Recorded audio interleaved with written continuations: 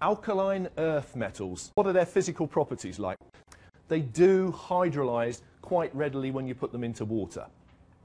The hydrolysis reaction, as you'd expect, gets much more vigorous as you descend the periodic table. So this again is a redox reaction. Only this time it's a 2-electron process, whereas in the case of the alkali metals it was of course only a 1-electron process.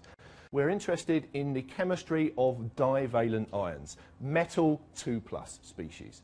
And that's actually incredibly significant. That's where the alkaline earth part of this comes in. Because we are dealing with metal 2+ species, we've removed 2 electrons. We have 2+ positive charge. These are small, very strongly charged species. Remember, when you go from a neutral species to a cation, it gets smaller. When you go from a cation to a dication, it gets smaller still. And now we have a charge of 2. So remember I said that the charge to radius ratio for the alkali metal ions was quite low. The charge to radius ratio for the alkaline earth metals is much higher because they're that bit smaller in the same period and they've now got 2+ charge. And what that translates into is very strong inter-ionic interactions. The coulombic forces between these ions are very, very strong. That means that the lattice energies are very, very high. And if the lattice energies are very high, you have very high melting points for the salts, but you also have very low solubility for these species. Because in order to dissolve something, you have to break up the ionic lattice, and it's very difficult to break up these ionic lattices because the coulombic interactions are so strong. So alkaline earth salts, unlike alkali metal salts, and this is a very important distinction, are really quite poorly soluble.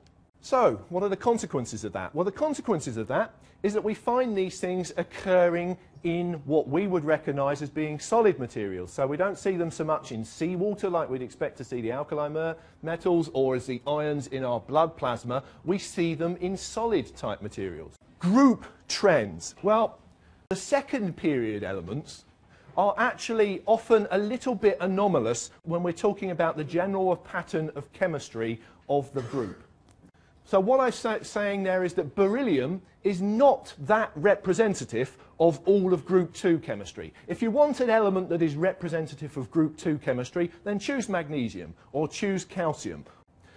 Now, if we move to the more friendly group 2 metals, magnesium through to barium, of course what's happening there is the ionization potential is decreasing because we're moving further away from the nucleus. The hydration energy is decreasing. Why does the hydration energy decrease as you go down the group? Because they get bigger, and because they get bigger, they're actually lower charge to radius ratio, which makes them less Lewis acidic, and they bind water molecules more weakly. So the hydration energy is actually decreasing, and what you also find is the solubility, because hydration energy is decreasing, the energy you get back when you dissolve something is decreasing, then you find that the solubility of these species also decreases. So if you have a large 2+ cation and a large 2- anion like a carbonate or a sulfate, that's a recipe for a really very poorly soluble material indeed. Small ions like beryllium 2+ polarize large anions. And what you get then is a species that is not very stable. Remember, one of the general points when you're predicting the stability of an ionic lattice is you need to have a match between the size of the anions and the size of the cations. So the most stable lattices are those when the anions and the cations are matched fairly closely in size.